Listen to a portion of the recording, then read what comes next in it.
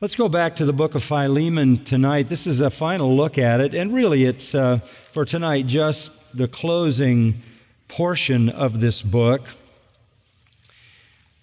Let me read the book to you again because I want you to have it in mind.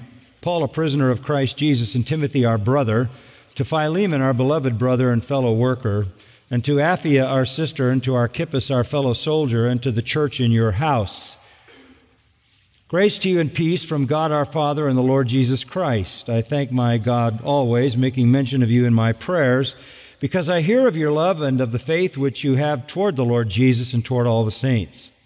And I pray that the fellowship of your faith may become effective through the knowledge of every good thing which is in you for Christ's sake. For I have come to have much joy and comfort in your love, because the hearts of the saints have been refreshed through you, brother. Therefore, though I have enough confidence in Christ to order you to do what is proper, yet for love's sake I rather appeal to you, since I am such a person as Paul the aged, and now also a prisoner of Christ Jesus.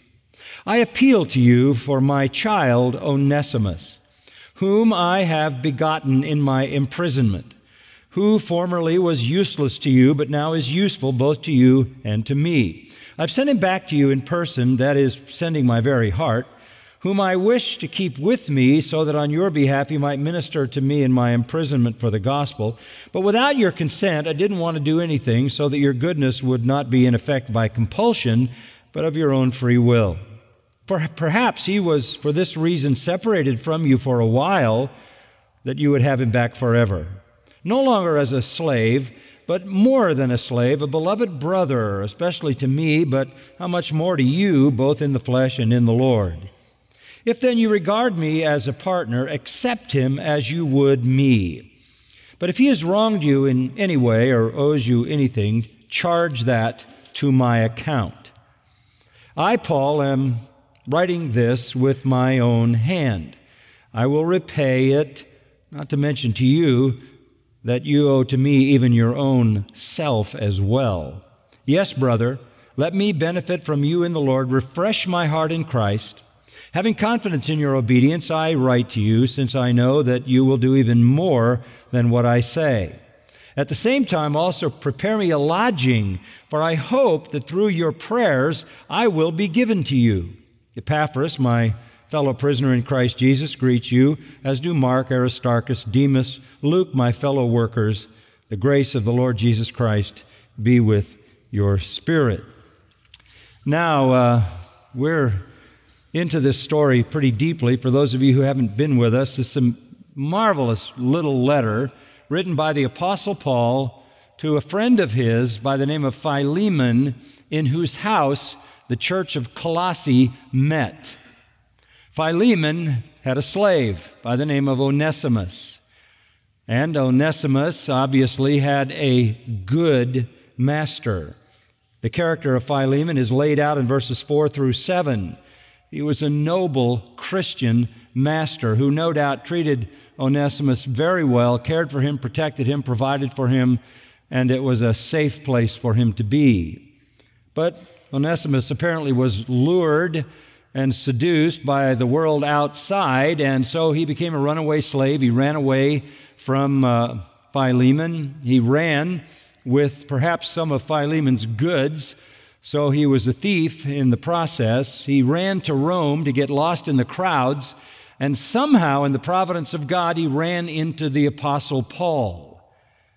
And he heard the gospel from Paul. He became a believer in Christ, and then he became helpful to Paul. Onesimus means useful, and he became useful to Paul.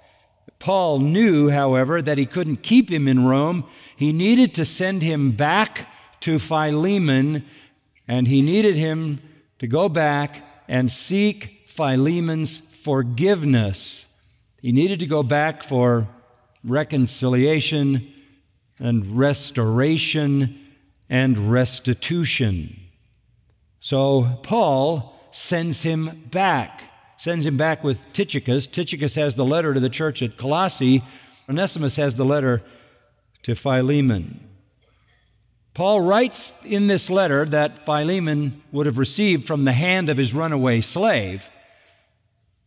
Paul has written in this letter, you have a responsibility to forgive this man. This is a letter calling for forgiveness. And that's what we've been learning as we've gone through the letter in the last several weeks. Now, I've been saying that forgiveness is a wonderful and a lovely reality. It is the most noble relational act that one person can do for another. We can talk about loving one another, and there are many ways to manifest that love, but none is more powerful and none is more manifest than forgiveness. You know, Jesus put it this way, you're never more like God than when you forgive your enemies. Forgiveness is a magnificent, noble act, the noblest act that can be done on behalf of those who have done you evil. Listen to what Ephesians 4:32 says. Be kind to one another, tenderhearted, forgiving each other as God in Christ has also forgiven you. You are to forgive as God has forgiven you. How did God forgive us?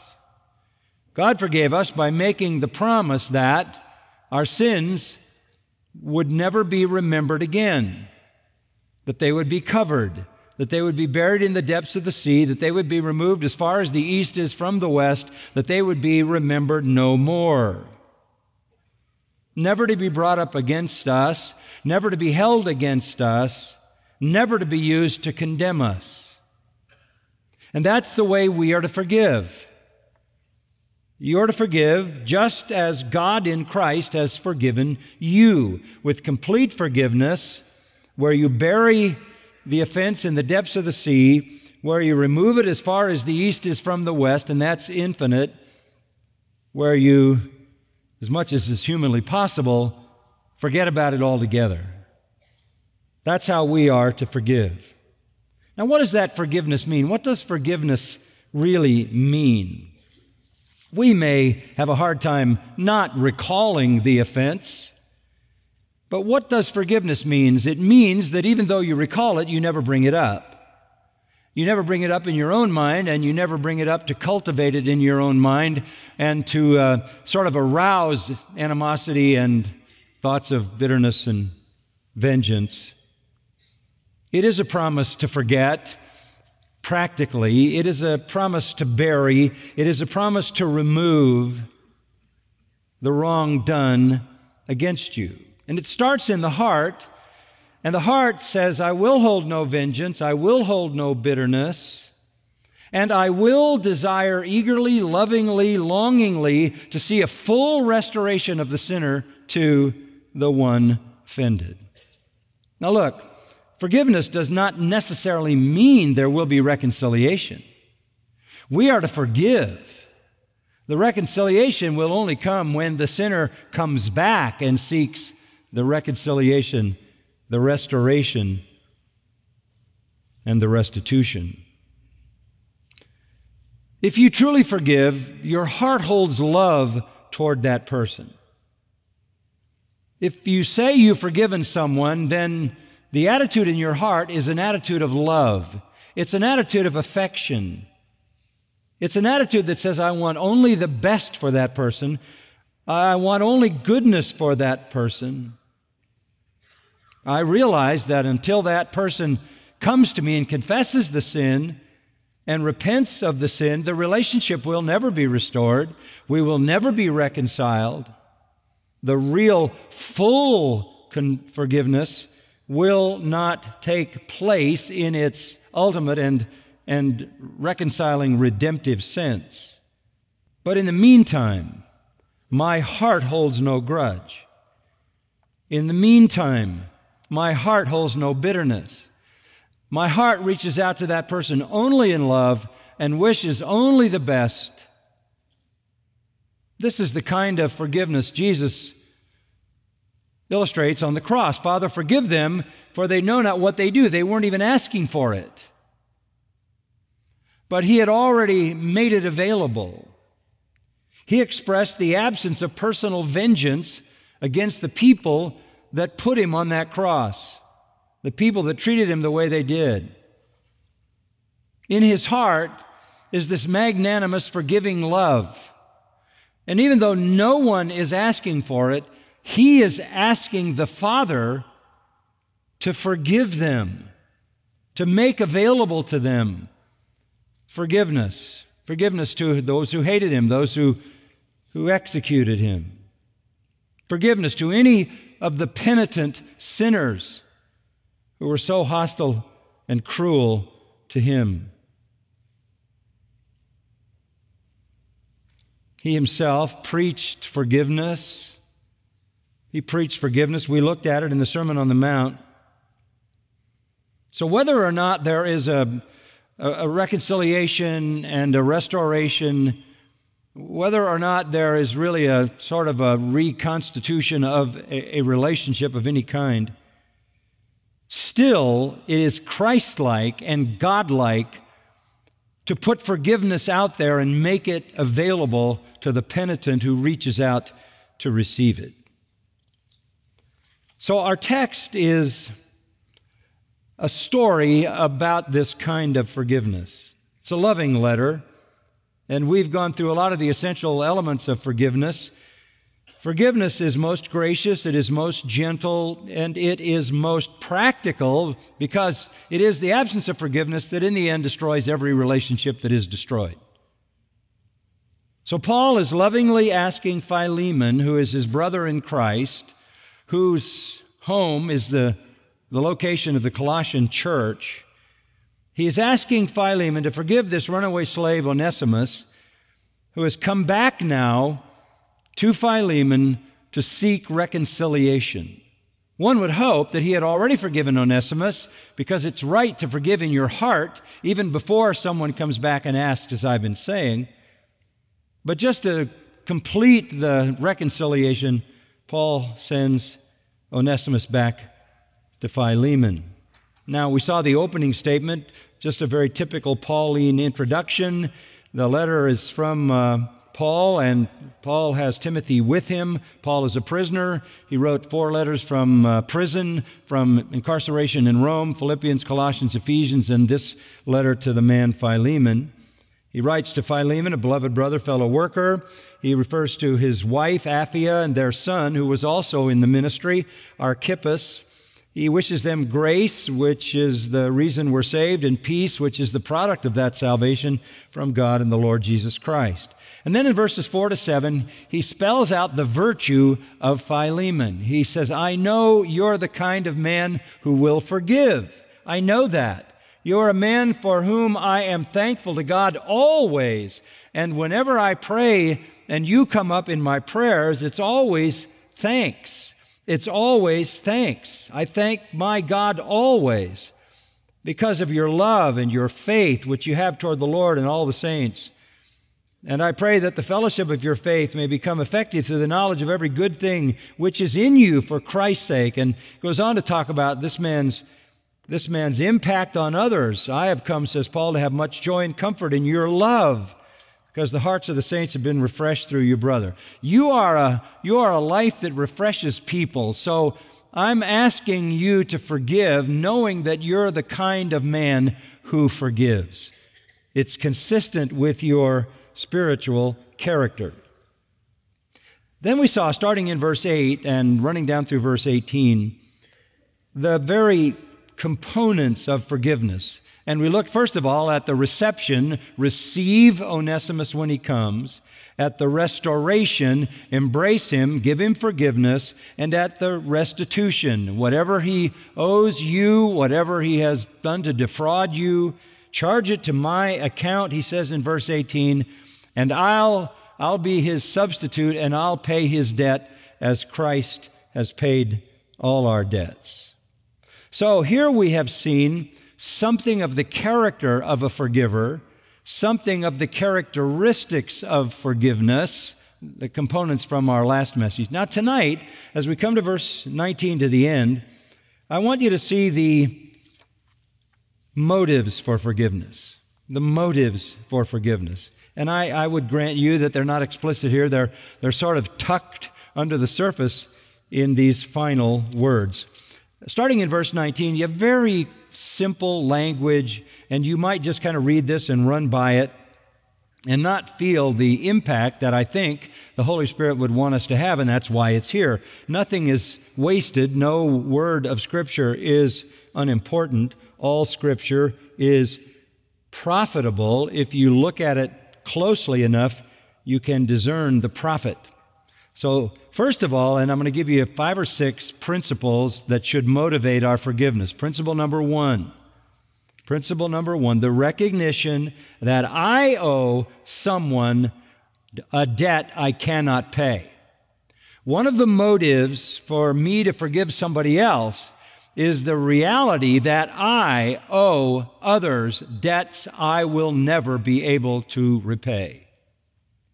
But I just am so moved by Paul's beginning in verse 19. Why, this deep into the letter, does he say, I, Paul, am writing this with my own hand? Why does he say that? Go back to verse 18. If he has wronged you in any way or owes you anything, any cost that you accrued by having to deal with him running away and stealing from you, charge that to my account.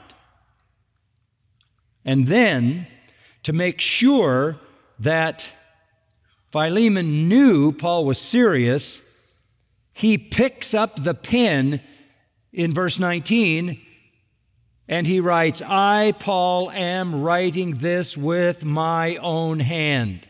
I will repay it. That's his signature on his promise. He gives a personal signature.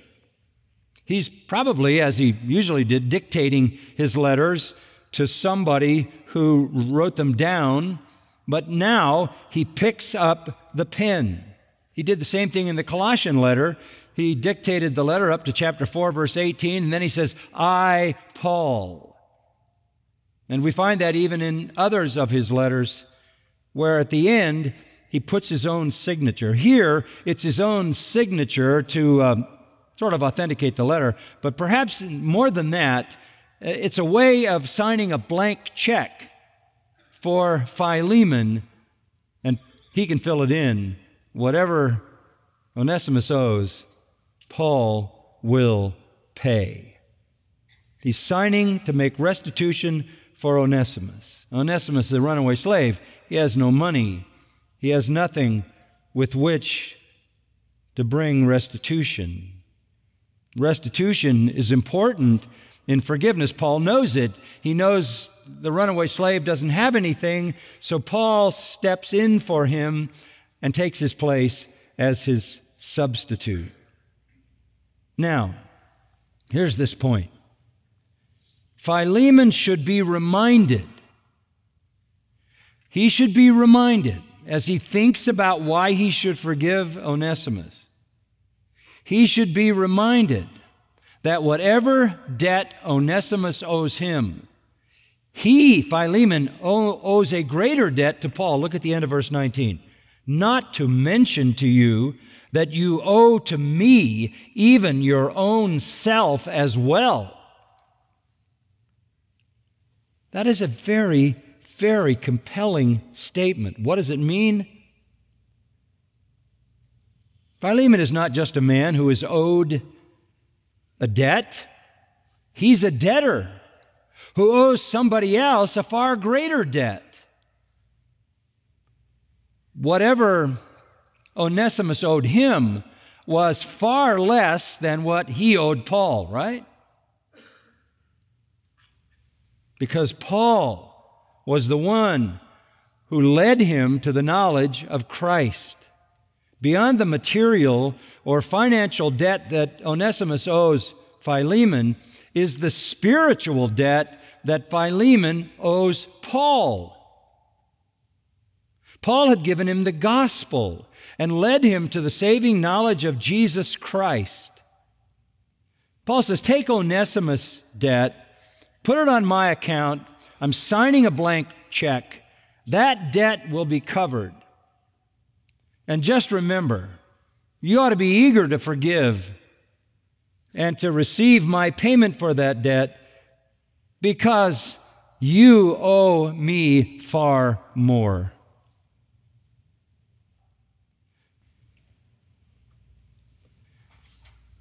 I was the one that God used to deliver you from death and hell eternally. The principle is really simple. Since you owe such unpayable debts to others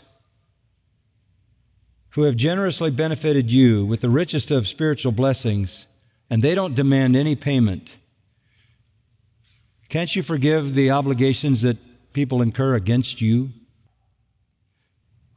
I think about that from a personal standpoint. I don't say much about myself on a personal level, but as I look back over my life, I am in debt to so many people that it's staggering. It is just absolutely staggering. First of all, grandparents, parents, family. The greatest gift God ever gave me, Patricia, children, friends, teachers, through elementary school, coaches who taught me discipline, godly pastors, elders, so many of you who have loved me, who have treated me kindly, who have prayed for me, who have given me your wisdom, who have enriched my life with your kindness and your fellowship, who have ministered alongside of me. There is absolutely no possible way to even list all the people to whom I owe an unpayable spiritual debt. I'm in debt to dead people, a lot of dead people. I'm in debt to the Apostle Paul. He's my spiritual hero. I'm in debt to great leaders in the history of the church. I'm in debt to many precious Christians who wrote books that changed my life and shaped my teaching and shaped my ministry. I could never repay that. I owe debts that it is impossible for me to pay. Now, if somebody crosses me, harms me, is unkind to me, am I so blind to what I owe that I can't forgive the small offense? No matter how many times I am personally offended, it is but a small amount compared to the massive debt I owe to so many others that I can never, ever pay. Can I not allow gladly some material debts to go unpaid and with a full heart forgive that person? That's a motivation to forgive. Remember that you owe debts that are vastly beyond what anybody owes you. By far more people, you ought to be eager to forgive. There's a second motivation to forgive in this text. It's the recognition that you can become a blessing to others. Look at verse 20. Yes, brother, let me benefit from you in the Lord. Refresh my heart in Christ. He's saying to him, look, if you will forgive this man, you'll bless me. That will be a blessing to me. Yes, brother. That's endearing. That shows Paul's kind-heartedness. Let me benefit from you in the Lord. Paul is saying, why don't you be a blessing to me? And if you forgive Onesimus, that will bless me. Paul had already come to love Onesimus, whom he had led to Christ. He had been with Onesimus. Onesimus had served him, been useful to him. The me here is emphatic in the original. Yes, brother, me benefit from you in the Lord. Think of what your forgiveness will mean to me because I love you and because I love Onesimus. Think of what your forgiveness will mean to me. Let me benefit. By the way, that's the same word as the name Onesimus. It's another play on his name, useful. Let me be blessed by you in the Lord, spiritually benefited and spiritually blessed. When we forgive someone else, others will be blessed. Others will be refreshed in heart. Because you are demonstrating a spiritual grace. You are manifesting a spiritual virtue. Philemon is told to do what's right because of how it will benefit and encourage and bring joy to the heart of another believer who seeks the Lord's honor. When you forgive someone, all the believers around you are blessed. All those who seek the honor of the Lord and know the virtue of forgiveness and know that God has commanded forgiveness and is honored when you forgive are therefore blessed. As we live in the body of Christ, as we fellowship together, we share the joys of our common virtues. His joy was bound up in the obedience of others. That's a kind of pastoral joy, isn't it? His joy was bound up in the obedience of others. I will tell you that the greatest sorrow for pastors is not, Paul says in 2 Corinthians, being whipped and beaten and shipwrecked.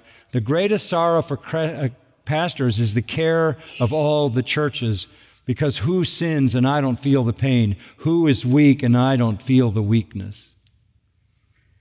As pastors, yes, but even as family and friends and fellow believers, we're all blessed when we see a believer behaving in a virtuous way. Paul says to the Philippians in chapter 2, make my joy complete. What a statement. Verse 2, make my joy complete by being of the same mind, maintaining the same love, united in spirit, intent on one purpose, do nothing from selfishness or empty conceit, but with humility of mind, regard one another as more important than yourselves. Do not look out for your own personal interest, but for the interests of others. Be humble, loving, caring for others, and that embraces forgiveness. Therefore, make my joy complete. Sort of like John said, he had no greater joy than to see his children walking in the truth. Refresh my heart. I love that statement at the end of verse 20. Refresh my heart in Christ. He said something similar back in verse 7 when he said about Philemon that the hearts of the saints have been refreshed through you, brother. You have a reputation of refreshing other believers by your virtue, by your spiritual devotion, by your love, by your humility, by your pursuit of unity, by your sacrifice, by your kindness, by your goodness, by your gentleness, your humility. Now do it again. You have refreshed the brothers, it says in verse 7, now refresh me. Paul is refreshed when Philemon acts in a way that honors God. Wonderful to think about. The forgiveness of Onesimus by Philemon will bring spiritual joy and refreshment because Paul loves them both. Failure to forgive will burden Paul. It will sadden Paul. It will trouble Paul's heart because he loves them and cares that they be godly.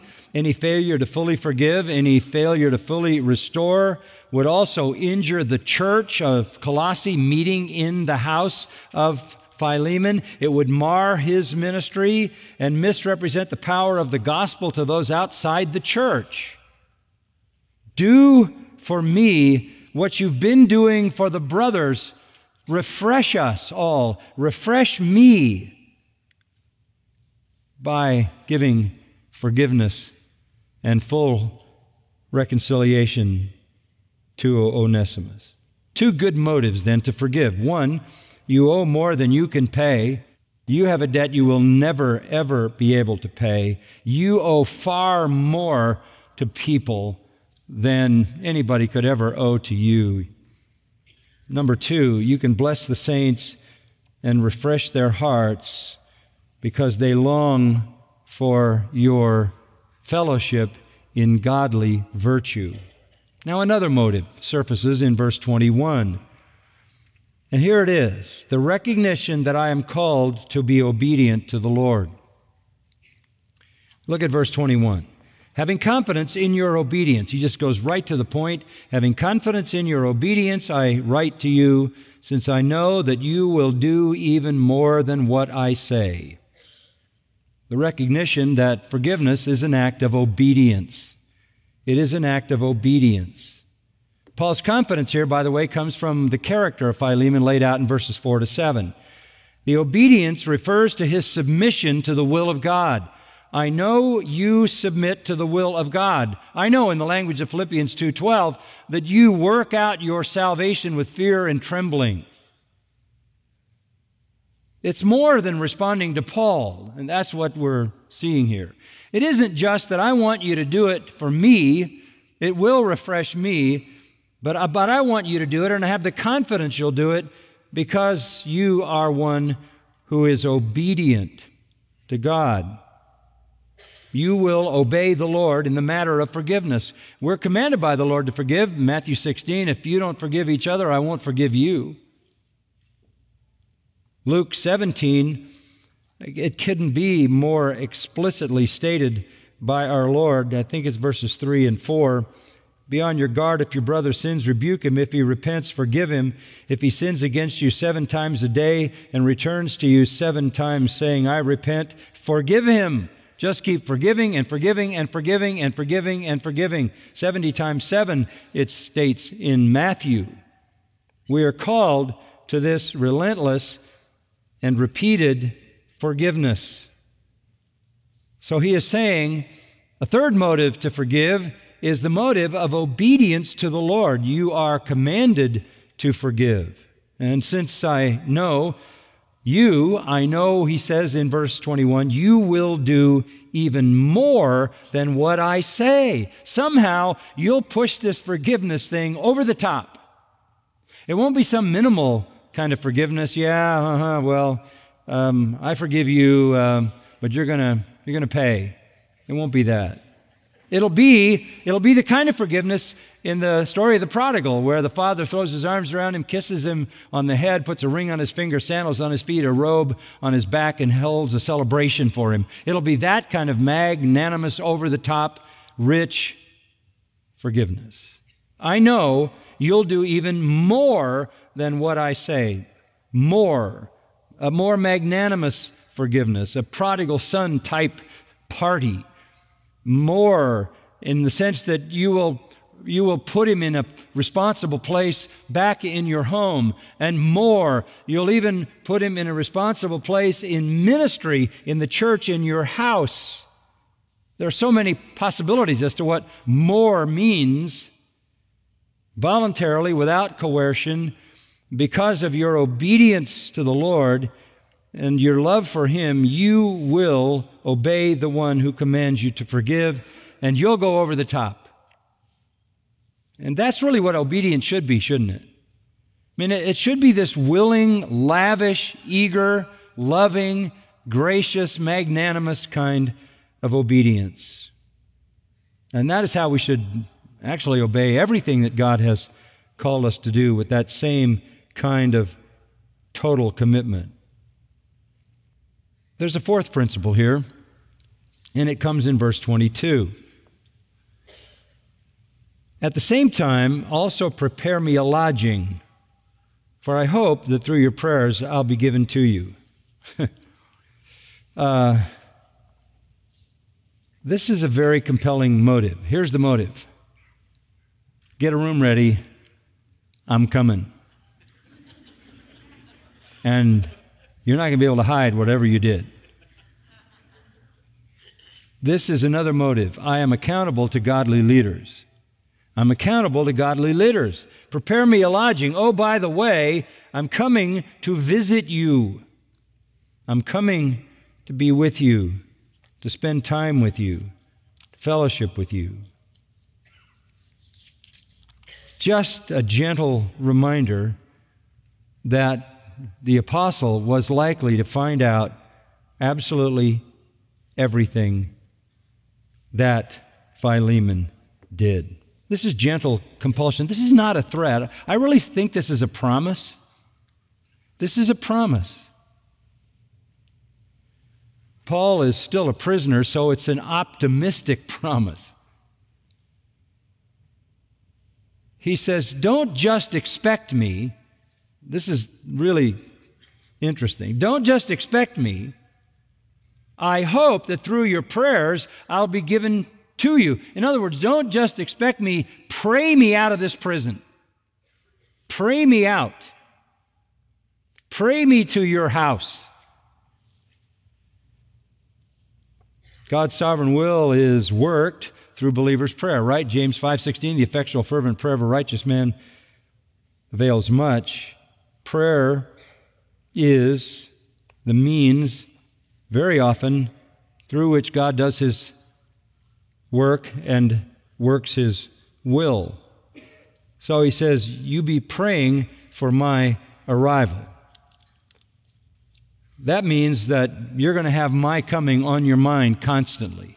He's coming, He's coming. I'm praying for His coming, praying honestly, Lord, bring Him, bring Him, bring Him.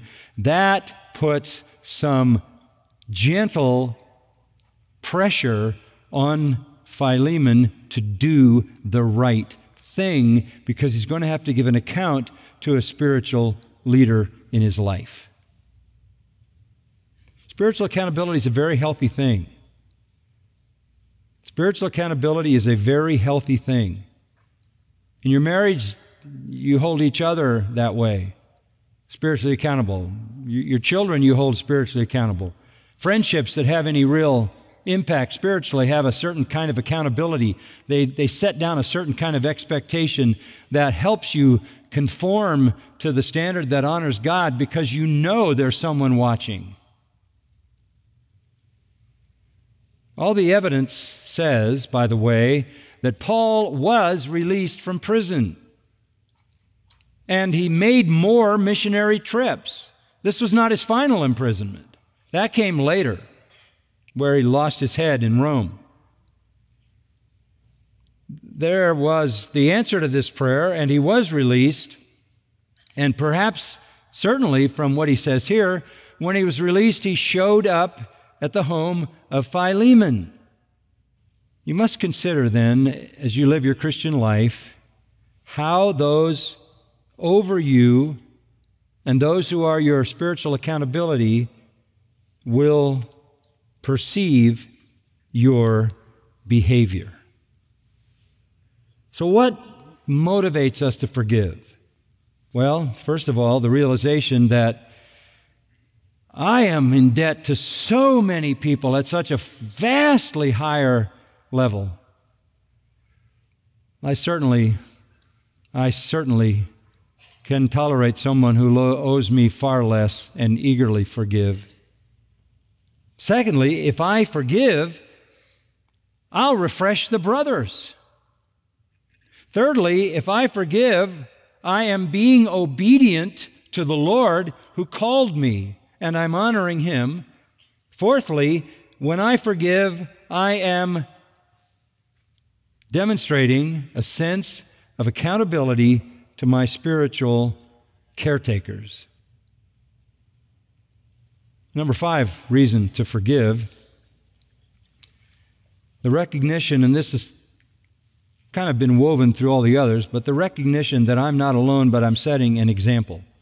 I'm not alone, I'm setting an example.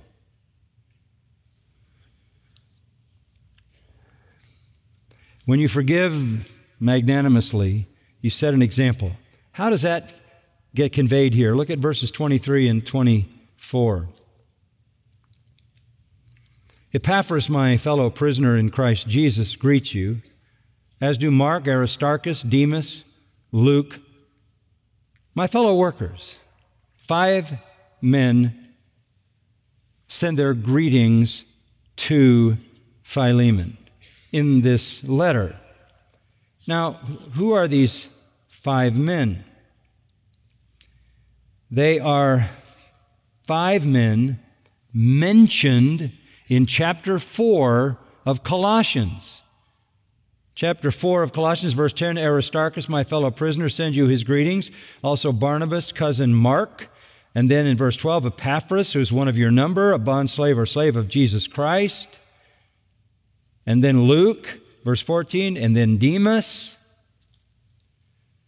Here are 5 men from that church, or have had some association with that church. Luke obviously accompanied Paul. But these are 5 men who know Paul and who know Philemon.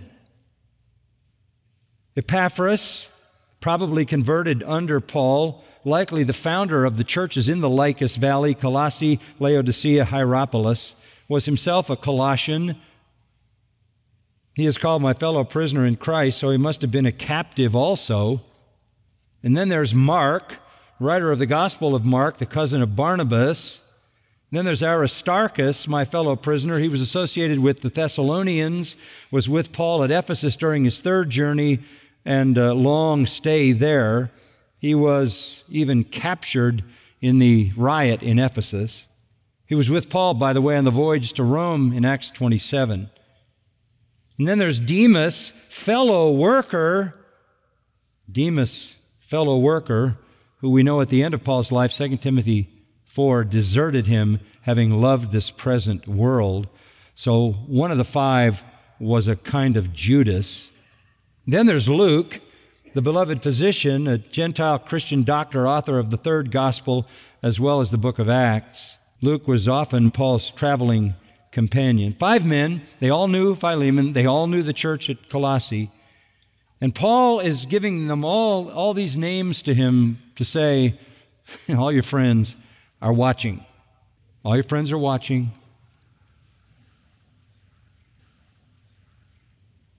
Forgiveness is compelled then because I have to consider that I owe debts I can never repay, that by forgiveness I can become a blessing to the saints, that I am called to forgive because that's obedience to God. Forgiveness demonstrates accountability to spiritual mentors, and forgiveness lets me set an example to not let sin interrupt pure friendships and fellowship. And then finally,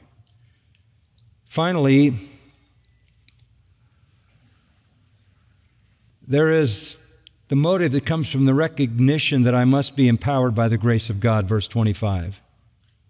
The grace of the Lord Jesus Christ be with your spirit. Isn't it wonderful that is there? You don't want to go out and do this in your flesh.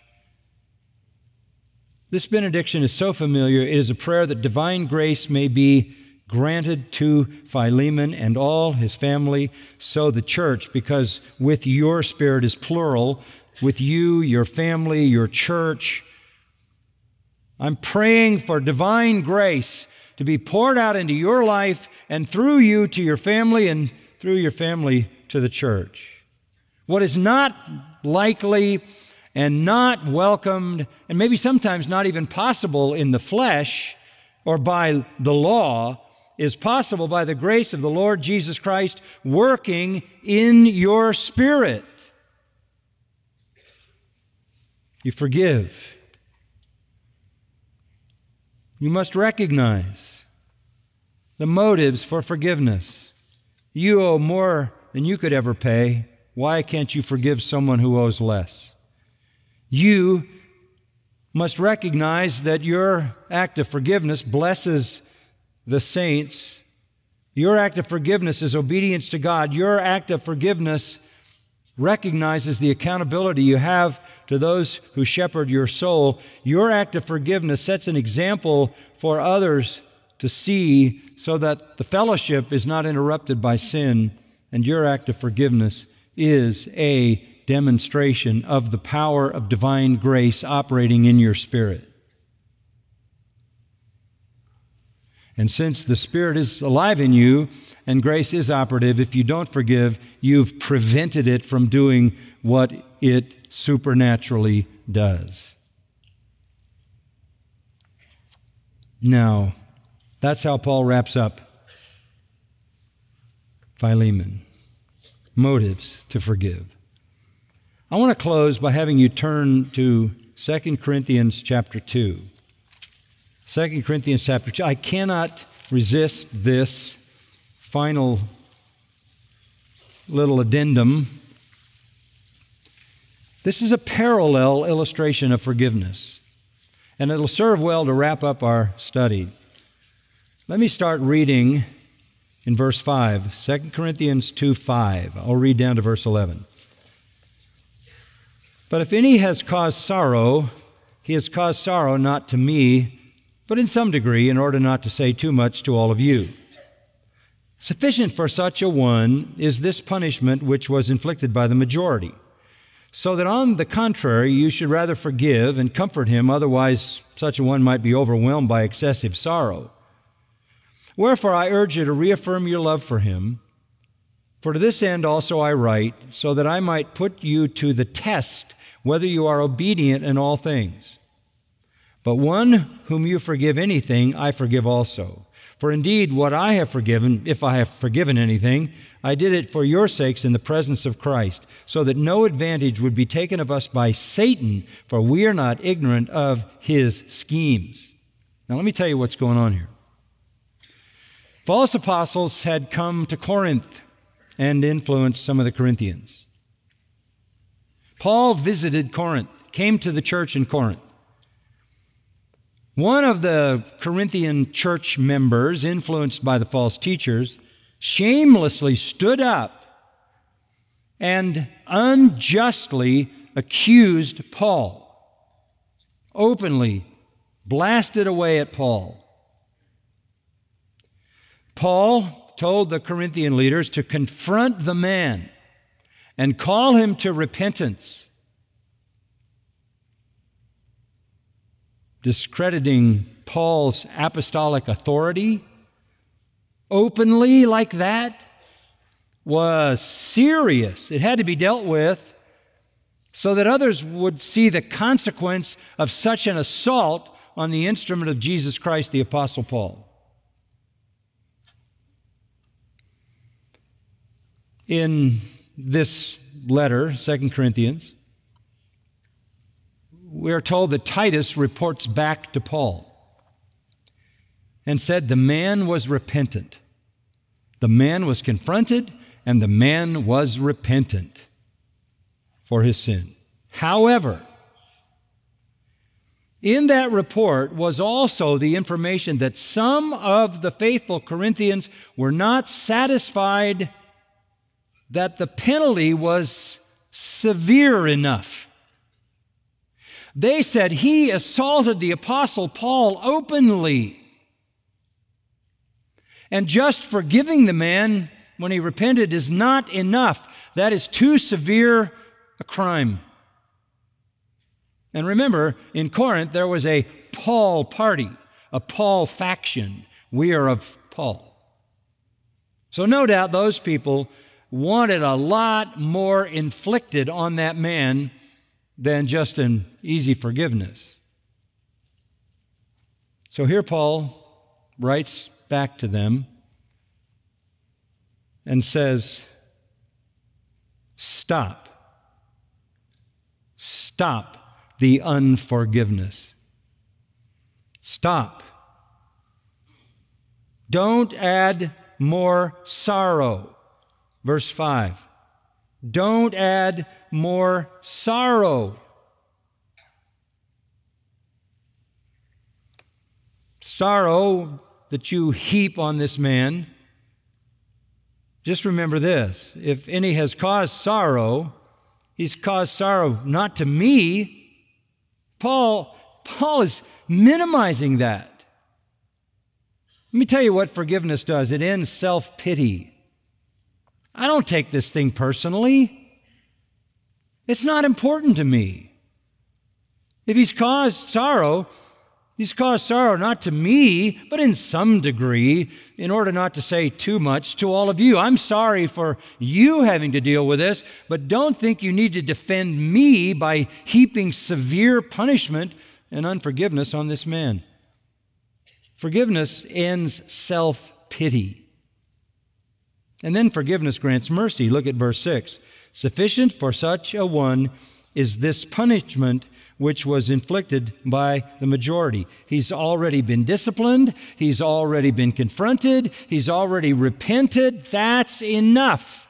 The majority have agreed, don't let a minority keep inflicting pain on him, the pain of unforgiveness. The punishment was enough. So, forgiveness ends self-pity, and forgiveness grants mercy. Verse 7, he says, on the contrary, you should rather forgive and comfort him. Otherwise, such a one might be overwhelmed by excessive sorrow. Forgiveness seeks, listen, the penitent sinner's joy. Forgiveness seeks the penitent sinner's joy. Verse 8 says, I urge you, reaffirm your love for him. What does forgiveness do? It ends self-pity, it grants mercy, it seeks joy, and it pleads for love. And it's agape there, the highest, noblest kind of love. Show him love, open, public love. Forgiveness, further, verse 9, demonstrates obedience in all things. When you forgive, you're being obedient. Verse 10, forgiveness ends vengeance. But one whom you forgive anything, I forgive also. For indeed, what I have forgiven, if I have forgiven anything, and he's discounting it, I did it for your sakes in the presence of Christ. It's so minor. I've even forgotten it. I'm not even sure that it matters. And then this important comment in verse 11, forgiveness thwarts Satan, so that no advantage will be taken of us by Satan. We're not ignorant of his schemes. You know what one of his schemes is? To divide the church, to have people at each other's throats because of a lack of what? Forgiveness. No, forgiveness ends self-pity, grants mercy, provides comfort and joy, pleads for love, demonstrates obedience, ends vengeance, and thwarts Satan. So that's a second lesson on forgiveness. Now, how did the story of Philemon end? Well, I would imagine that Philemon forgave Onesimus. Wouldn't you? Pretty convincing argument Paul laid before him, and the kind of man he was, and now that Onesimus was a brother. And I'm sure that Philemon forgave Onesimus, or maybe the letter would never have landed in the New Testament. Because there had to be a history of what happened, and the early church would have known it. The whole church would have known this precious story and its ending. And oh, by the way, it is a common name, but history records that a man named Onesimus became the pastor of the church at Ephesus. Maybe the same man. Such is the power of forgiveness.